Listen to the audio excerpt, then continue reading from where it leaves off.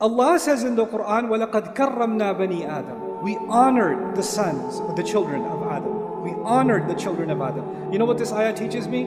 It teaches me I don't have to look for validation from anybody else. I can look for did I do a good job or not? I should check. We do need to get correction from each other. And by the way, when you value yourself, then being criticized is not humiliation. When you truly honor yourself, when you truly realize your worthiness, then you realize that if someone is criticizing and saying, hey, you said this incorrectly, or you need to improve this, or this could be better, then they're doing me a favor to help me improve. I don't feel like I'm being insulted, because when you have really low self-worth, then criticism feels like you're being pushed even lower down. But that feeling goes away once you have value for yourself. Once you recognize Allah has given me value, then you start seeing correction or criticism as an opportunity to grow. It's not humiliating anymore. But this is one side of the equation, that we value ourselves. But Iblis, he's got multiple tactics. One of the things Allah gave us is balance. Nowadays, the majority of the world is no longer interested in educating itself through books or reading or long study. In fact, if a video is more than 30 seconds, move on. And then they say, you know what they call that? I've been doing a lot of research.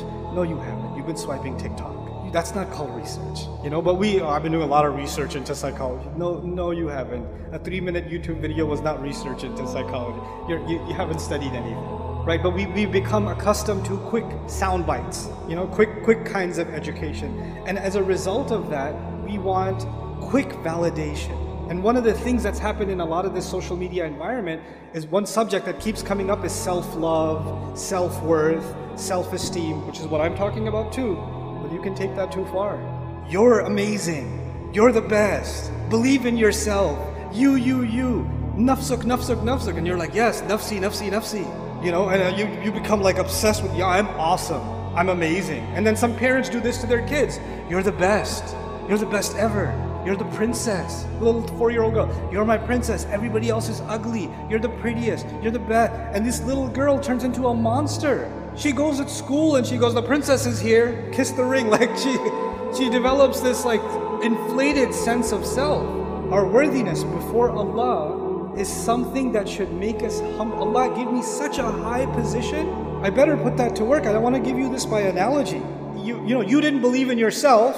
You don't think you're that good, but you applied for a job anyway, right? You applied, they're like, I'm pretty sure they're not going to hire you. You get a call back and they want to give you the executive position, way higher. And from what you know of yourself, you're like, I'm so not qualified for this. But you get put in that position anyway. Now once you get put in that position, I want you to think about, and I want myself to think about, what's going on in my head inside? Am I thinking, the boss is here, watch out, that's my chair? Or are you thinking, I have been given such a high position, I better live up to this. I better up my game. I better learn more. I better become more adaptive. I better, honor this role that I've been given so I can actually prove my worthiness. So the honor was given to you first, even before you got a chance to prove yourself. The healthy attitude would be, I need to live up to this. Like it or not, now I'm here, I better step up. You understand? On the flip side is someone who gets that position without having earned it and then says, you know what else is there to do? I already got this position. Now I can look down at everybody else who doesn't have this position. Fake it till you make it. That's not how this works. This is actually the reality of arrogance. So on the one hand, we value ourselves, but what we actually are supposed to value is the potential that Allah gave us. We're supposed to value the ability to make the effort that Allah gave us, not the things that Allah gave us. The things that Allah gave us, He can give to anybody else. And these things will come and they will go. But the only thing of value before Allah and before ourselves should actually be just our efforts. وَأَن لَيْسَ لِلْإِنسَانِ إِلَّا مَا سَعَى. Human beings will have nothing of worth on Judgment Day except the efforts that they made. That's it. That's all that's going to matter. So what's this balance between confidence and humility that has to be struck? Because too much self-worth will turn into arrogance. And too much humility, then you start thinking, I'm nothing, I'm nobody. So there's this balance between confidence and humility that has to be struck. And that's what Allah Azza wa Jal defined as one of the most amazing qualities that human beings have, that Allah gave inside of us. There's this spiritual and there's this material. there's this confidence and there's this humility, and they both coexist. There's taswiyah all the time. And it's remarkable, right, that on the one hand Allah mentioned dirt, and on the other hand Allah mentioned the ruh, the two opposites, and in between them He mentioned balance.